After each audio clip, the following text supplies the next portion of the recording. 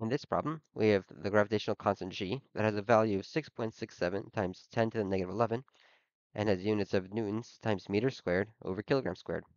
And we have to express this in units of astronomical units, years, and solar masses by converting these values.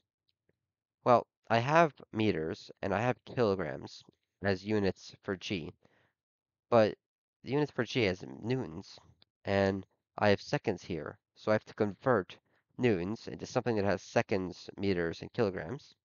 Well, I know that newtons are the units of force, and that force is equal to mass times acceleration, and mass has units of kilograms.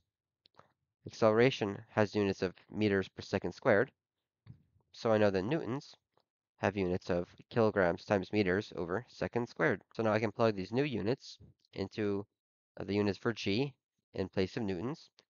I'll get that g is equal to 6.67 times 10 to the negative 11. Its units will be kilograms times meters squared over seconds squared times kilograms squared. The kilogram on the top is going to cancel, and we'll be left with 1 on the bottom. So g will be equal to 6.67 times 10 to the negative 11. It'd be meters cubed over seconds squared times kilograms. Now I can begin doing my conversions because now I have only meters, kilograms, and seconds. I'll now write this on the line below so I can do my unit conversions.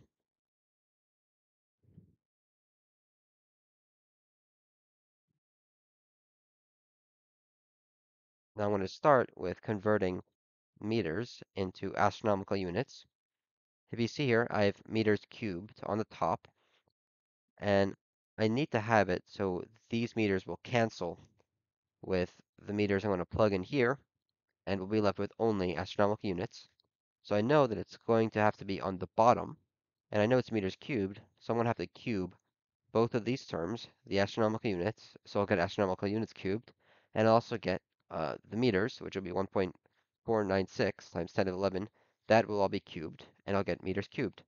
So it'll look like this. On the bottom, I'm going to have 1.496 times 10 to the 11 meters. This will all be cubed. And on the top, I'll have astronomical units cubed. Now we'll do the rest of the conversions. I'll do seconds now. Since seconds are on the bottom, I know that my expression for seconds is going to be on the top. This will be 3.156 times 10 to the 7 seconds. This time it'll be squared. And on the bottom, I'll have years squared.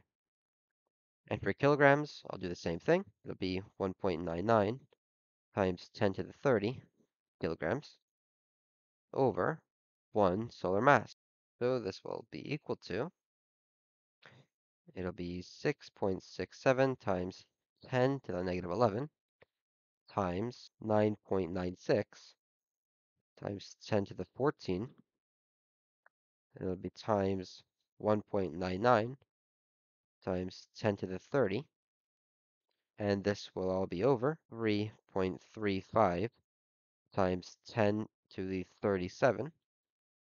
Now the units will be meters cubed times astronomical units cubed times seconds squared times kilograms over seconds squared times kilograms times meters cubed times years squared and times solar masses.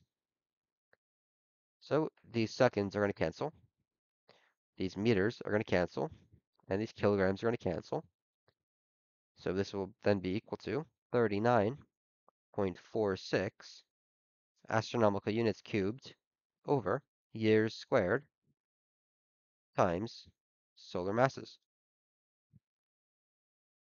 That is your final answer. Thank you for watching.